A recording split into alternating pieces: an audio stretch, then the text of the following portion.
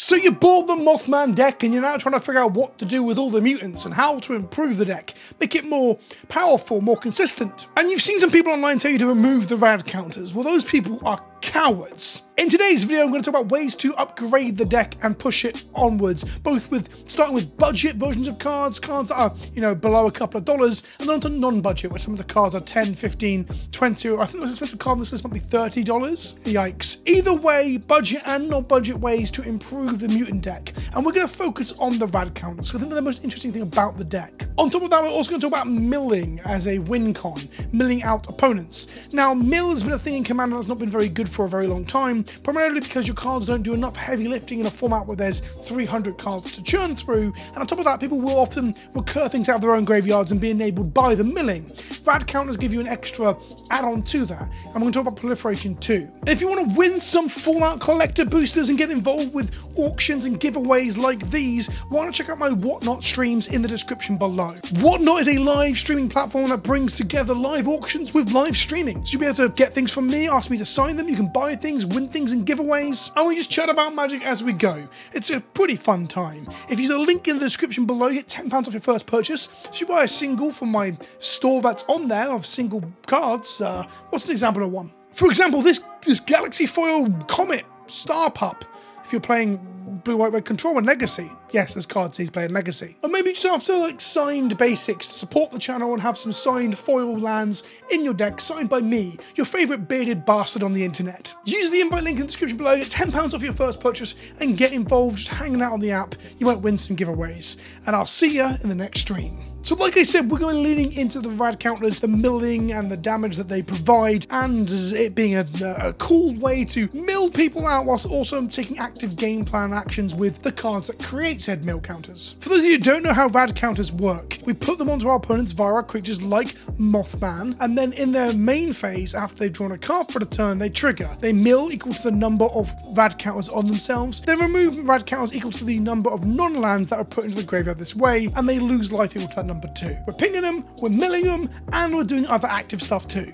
Mothman is cool. So first up in our budget options is Evolution Sage, a card that says whenever a land enters the battlefield, we get to proliferate. When you target a player to proliferate them, you proliferate all counters that are on at the moment. Experience, poison, and rad counters. Just keep that in mind. Evolution Sage says that when a land enters the battlefield, either off of us ramping into it from ramp spells like Harrow or Cultivate, or just making our land drop, we get to proliferate those counters. It also works with a lot of the creatures in the already existing synergies in the deck of creatures that get counters. There's a lot of that going on in the deck that I'm not going to go into too heavily in this video, but all the proliferate stuff improves that too. For example, you could include Fathom Mage in your deck, which is a 1/1 creature with Evolve. Whenever you put a counter on it, draw a card. So every time you proliferate, draw a card in essence. It's quite a strong effect, and the card is very cheap at 20 cents. The great thing about Evolution Sage is that if you can play any fetch lands, whether that be your simple evolving wilds or your actual good fetch lands like Misty Rainforest, when they enter the battlefield and then get cracked, they trigger her twice, meaning you get to do 2 landfall triggers. On top of that, anything else that puts multiple lands in at once also gets you more triggers. Harrow, for example, puts 2 lands in by sacking 1,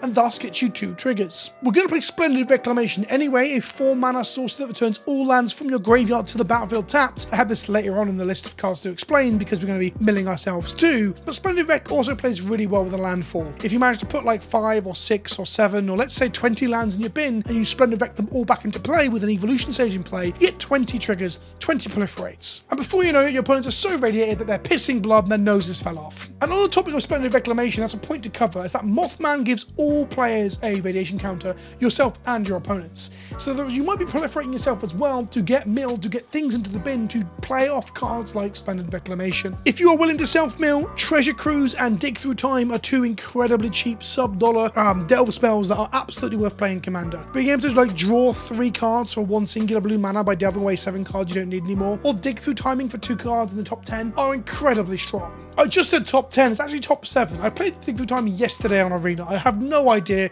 how I thought it was 10. It's because it's 10 mana, obviously. Flux Channeler is our next baby's first proliferate deck include. These are the obvious ones, right? Again, a budget include, although it's creeping up a little bit. Might be over $1 soon if we keep seeing proliferatable mechanics come into Commander like this and the energy decks that we're seeing. But 3 mana 2/2 Human Wizard, whenever you cast a non-creature spell, proliferate. Non-creature means your planeswalkers, your mana rocks, your instants, and your sorceries. In essence, if you can do a double spell turn, non-creature spell turn, you get to proliferate twice. Pretty strong, quite obvious, really. Now, if we're self-milling, we use Ramanap Excavator or Crucible of Worlds, which got a reprint with a gorgeous, like, Gek-featured Fallout skin. Both of these cards allow us to play lands out of our graveyard, which again plays very well with our Evolution Sage. For example, if you crack a fetch land, that's 2 proliferate triggers every turn, and Ramanap Excavator allows you to replay that fetch land each and every turn, as long as you have fetchable lands left in your deck. And whilst we're at it, I'm going to include some pretty standard includes for me when it comes to green. This card's non-budget, but Oracle of Moldiah gives you another land drop, allows you to see the top card of your library. This, in combination with fetch lands, means that sometimes if your top card is not a land, you can crack your fetch to shuffle your library to try and find another land on top to virtually draw cards. Deck manipulation, plus fetch lands, plus Oracle, plus extra land drops, plus Evolution Sage. Mwah. We've got a land-based stew cooking, something that I very much enjoy playing in Commander. Our next card is a card that won't be budget for much longer, and that's Consuming Aberration. A 5 mana star horror. It says its power and toughness are each equal to the number of cards in your opponent's graveyards. Whenever you cast a spell, each opponent reveals cards from top of their library until they reveal a land card and put those cards into their graveyards. It's as big as all opposing graveyards combined, and if you're milling, that means it's going to be fucking huge. Consuming Aberration is going to easily be a 30/30 or bigger, quite regularly. But on top of being a huge beater for 5 mana, which isn't that scary, we've got the second clause, that whenever you cast a spell, each opponent reveals cards on top of their library until they hit a land and puts those cards in the graveyard. I affectionately call this mulching. I think I heard a Wizards employee or staff member in an interview once talk about how that was going to be the keyworded term back when Green, Black, and Black, Blue were doing this in like the Gatecrash Return of Ravnica era. Either way, it's not, and the card mulch doesn't do this, so it's weird that I think of the term mulch. Either way, it's mind grinding them to one land. And essentially, the problem with Consuming Aberration in the past is trying to cast spells on top of it, because it's 5 mana, and you need to cast spells to get value out of it. Although it is just a big beater on its own. I think Consuming Aberration is the kind of card that you sandbag and cast when you know you got a follow-up spell, like a 1 mana Bauble or Soul Ring or similar afterwards to trigger it, or you reanimate it at instant speed, untap, and go to town. It's one of those. Either way, I'm shocked this card is... I don't expect it to be like $10, but I'm shocked it's sub $1. It was reprinted in Battle for Baldur's Gate. It was reprinted in Time Spiral Remastered. It was reprinted in Zendikar Rising Commander decks as well. So it's had quite a few reprints over the last 3 or 4 years, including a cheap Commander product reprint as well. But this card is great, and the D&D art, the Battle for Baldur's Gate art that we'll show you on screen now, that one is gorgeous. It's so gross. And the reason we're looking to do extra mill on top of the rad counters, because exclusive mill is bad but Consuming Aberration has a pretty good effect on it, is that a lot of the cards in the deck care about mill in a way that is interesting and fun. Both Tato Farmer and Marlock Queen are both strong with self-milling and enemy milling effects. Tato Farmer says whenever a land enters the battlefield under your control, a landfall trigger, you may give yourself 2 rad counters, so you can get some self-mill on the go, and you can tap it to put target land card in a graveyard that was milled this turn onto the battlefield under your control tapped. Pay attention to Tato Farmer not saying your graveyard. So if you Consuming Aberration and someone else mills a land, which they will, you can tap Tato Farmer to put their land into play under your control. It's a really cool effect. A Marlock Queen says whenever a non-land card is milled, draw a card, then put a +1/+1 counter on Marlock Queen. This ability triggers only once each turn. Now Marlock Queen both enables rad counters and then draws you a card each turn as you rad each player out in their main phase, but also will trigger in your turn off your own milling, but also if you just do a generic mill like with Consuming Aberration. Next up, back to the proliferation train, we've got Azuri, Stalker of the Spheres. A 4 mana 3/3 that when it enters the battlefield, you may pay 3. If you do, proliferate twice. So it is actually a 4 mana 3/3 that can be a modal 7 mana 3/3 double proliferate, which is nice, but really the reason you might play it is the second line of text. Whenever you proliferate, draw a card. If you're only including 4 cards that proliferate on their own, I wouldn't include the Azuri, although the deck already had some with Atomization, for example. But my point is, with something like Fathom Mage that I mentioned earlier, which can evolve evolve, grow, get counters on it, and draw cards, it can draw you cards whenever a counter goes on it off of any effect, whereas Azuri specifies proliferation in general.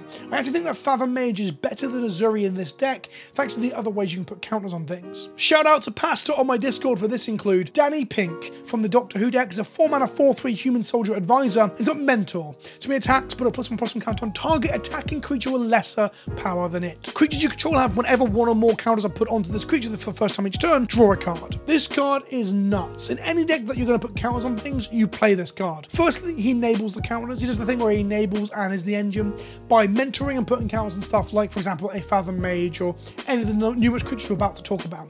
But on top of that, each time a creature under your control gets a counter on it that turn, you draw a card. Bearing in mind, it's not a +1/+1 counter. It can be any kind of counter. So, for example, we're not playing Cauldron of Souls in our deck because proliferating -1/-1 counters wouldn't go very well. But if you were to give something persist and it come back, Danny Pink would allow that creature to trigger and draw you a card. And it triggers only once per turn, but it triggers per creature you have.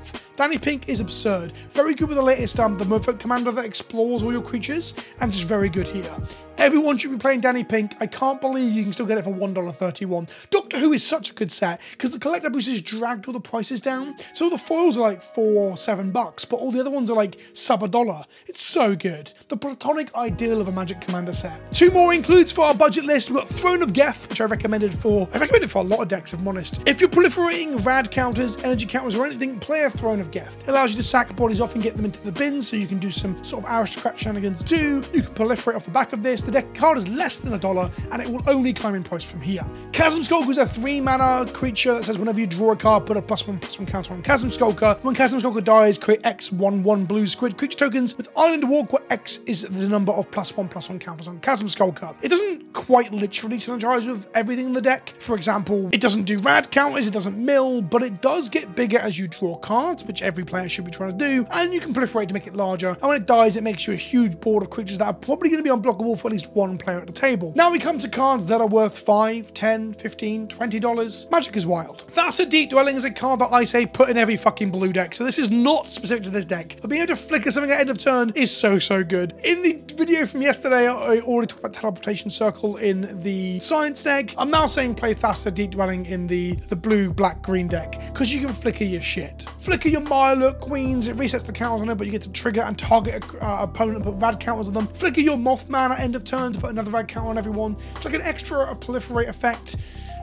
I like flickering stuff. I think it's fun. I think I'm addicted, actually. Thassa's Oracle is an include if you are a cringe lord. If you are self-milling, you can try and win off a Thassa's Oracle, but it's not my kind of magic, but I know CDH players can't get erect without thinking about it. Gaia Sage is a 2-mana 1/2 creature with Evolve that taps add green to your mana pool for each +1/+1 counter on Gaia Sage, and thus, as it evolves and you proliferate it, it becomes a huge mana engine. It's currently, you can get these for around $3 at the moment, but this is the kind of creature that's going to creep up without a reprint. Cameo of Whispered Hope is another example of this, a 3-mana 1/1 that says tap to add X mana of any one color, so it fixes your mana where X is its power. Note, it's not just counters. Gaia Sage cares about counters, Cami cares about power. But importantly, Cami has a second line of text on it. If one or more +1/+1 counters are put on a permanent you control, put an extra one on as well. It's worth noting that Cami is already our $1.60 lowest price at the moment on the market, meaning that this card printed in March of the Machine is going to climb as well, because this effect is very good. And one more version of that, there's a load of them out there like Marwyn and stuff, but Sylvala, Heart of the Wilds, a 3-mana 2/3 that gives every player in the game a draw if they were to have the biggest creature end of the battlefield. But you're playing big mutants and monsters and consuming aberrations, so you should be triggering this more than everyone else. And then for 1 green and tap, you had X mana of any combination of colors where X is the greatest power among creatures you control. Proliferate yourself up to a big body and then tap Sylvala to make a load of mana. A Consuming Aberration plus Sylvala can get you up to 30 or 40 mana easily. Inexorable Tide is an obvious include. It's actually already in the deck. I've just realized this as I'm recording. I was going to say that actually... Okay, here's what I was going to say about Inexorable Tide, because I think it's an interesting point. I have had this deck card in multiple decks over the years, and I've always ended up cutting it. Because much like Consuming Aberration, you have to resolve it and then cast spells afterwards or untap with it, and people get a bit uneasy when you have this kind of thing in play. But on top of that, it isn't just a big old beater as well. Consuming Aberration does draw a target on your back, and much like this does at 5 mana, but it can also just punch your opponent and kill them in the late game if they haven't got the resources to kill it. Meanwhile, this can just be a do-nothing. So ultimately, I was making this for an honourable include. I can't believe I missed the fact that it's already in the deck. I've played 2 games of the deck so far, and I haven't seen this card yet. That's super interesting. Contagion Engine, 6 mana, ETB, put a -1/-1 counter on each creature target player controls. So it shrinks one player's team. But then for 4 mana on tap, proliferate, then proliferate again. A double proliferate for 4 mana on tap is very strong, very unusual to find. I remember buying like 6 or 7 of these for $1 each back in like, I don't know, 2011 I want to say, back when I was first playing Commander, and people told me they were bad. It's now a $17 rare that hasn't been reprinted lately. This is the kind of card that is expensive because it hasn't been reprinted, so if you are a non-proxier wanting to own the original cards, you could just wait till we get a meaningful reprint in a future set like, I don't know, a Commander Masters 2 or similar. Either way, this card is sweet for really hurting on one player and then giving you double proliferates every turn afterwards if you've got 4 mana spare. A card climbing in value that's in our non-budget slot is Staff of Completion. This was a jank bulk mythic on release, I believe, but we're now trending upwards of $6. You pay 1 life to destroy target permanent you own. That's a unique thing that you rarely do. Pay 2 life and tap to add 1 mana of any colour, so it's a mana rock. 3 life and tap to proliferate, that's the one reason that we're including it. Pay 4 life and tap to draw a card, and 5 mana untap Staff of Completion. This card is a great mana outlet if you've got a load of life left and you've got a load of mana to spare,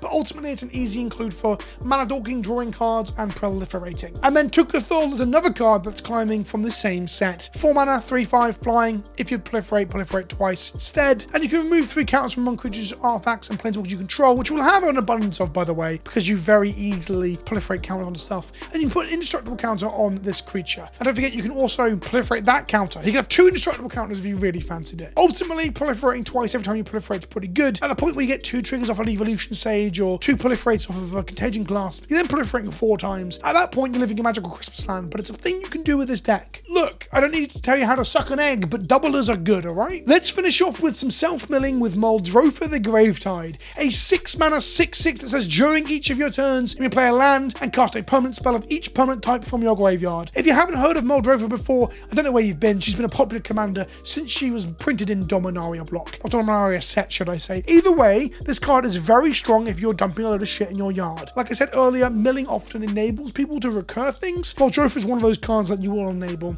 If you are milling your opponent and they are planning to, and they sit down and reveal Muldrotha as the commander, you've got to realize that you're just enabling their bullshit. So why not play it yourself? Conduit of Worlds, again, bulk rare on release, slowly ticking up. It says you may play lands from your graveyard. So it is a 4 mana Crucible of Worlds, but also says tap, choose target non-land permanent card in your graveyard. If you haven't cast a spell this turn, you may cast that card. If you do, you can't cast additional spells. So in essence, it's got a source speed activation where you can cast 1 spell from your bin, that's your spell per turn. You really only want to use this on big fuck off spells or in a pinch when you've got no card left in hand. But either way, a Crucible of Worlds with extra text for 1 mana is pretty decent. And lastly, Altar of Dementia, a card that I play way too much of, and it's probably up there with flicker spells for things that I recommend everyone jam in every deck. In essence, it gives you a sack outlet to put things into your bin to stop things from being stolen by your opponents. If your creature's a big like consuming aberration, it can one-shot people. It enables the mill plan. It is just really, really strong in many decks, especially this one where we're trying to deck people out with mill. Some people are going to think mill is dirty and that you shouldn't play it. Those people are scrubs. I hope you've enjoyed this list of cards that I'm going to include in my Mothman Master deck. I haven't decided exactly which commander to go with. Probably Mothman, if I'm honest. Let me know what you think in the comment section below, and let me know if you want to hear the dog meat and the Caesar upgrade path as well. I put out Science yesterday. I'm doing this way too late because Wizards never sent me any product for me to try them early, so I couldn't really get a feel for the decks. I could have made upgrade guides just looking at the lists, but I feel like playing with them gives you a better understanding of how the deck how the deck plays. Don't forget to smash that like button, let me know in the comment section below if I've missed anything in particular, and also, of course, check out Whatnot as well. Sign up, bookmark the show, and hopefully you'll win some of those giveaways next Thursday. Thanks for watching, and I'll see you in the next one. Ta-ta for now.